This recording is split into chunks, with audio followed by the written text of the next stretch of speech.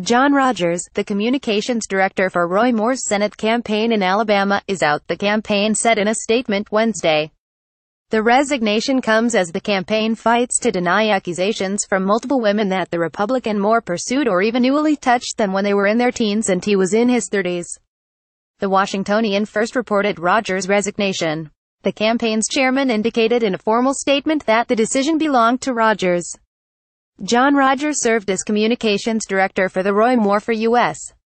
Senate campaign for the last several weeks, and we appreciate his valuable contributions to our team, Moore campaign chairman Bill Armistead said in a statement.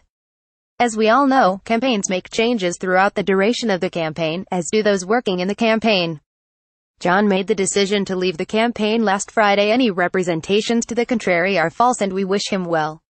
But another Moore campaign aide made a different statement to Fox News. Unfortunately, John just did not have the experience to deal with the press the last couple of weeks, and we've had to make a change, campaign advisor Brad Doster tells Fox.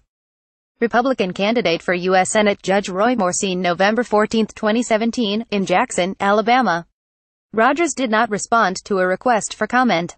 Rogers' departure comes as the campaign ramps up its defense of Moore, attacking the credibility of his accusers in press conferences and questioning the timing of the allegations, weeks before the Dec. 12 special election against Democrat Doug Jones. Moore has decried the accusations as fake news, although he has made conflicting statements as to whether he ever would have dated teenage girls when he was in his 30s.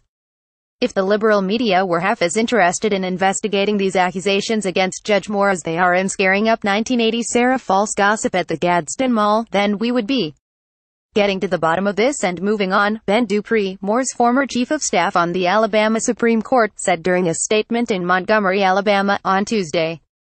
President Trump recently weighed in on the accusations against Moore, telling reporters Tuesday that Moore's side of the story needs to be taken into account. He denies it. Look, he denies it, Mr. Trump told reporters before leaving for his Mar-a-Lago club in Florida. If you look at what is really going on, if you look at all the things that have happened over the last 48 hours, he totally denies it.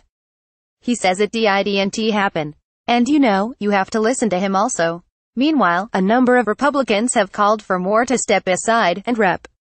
Cory Gardner, our Colorado, has said the Senate should expel Moore if he is voted into office.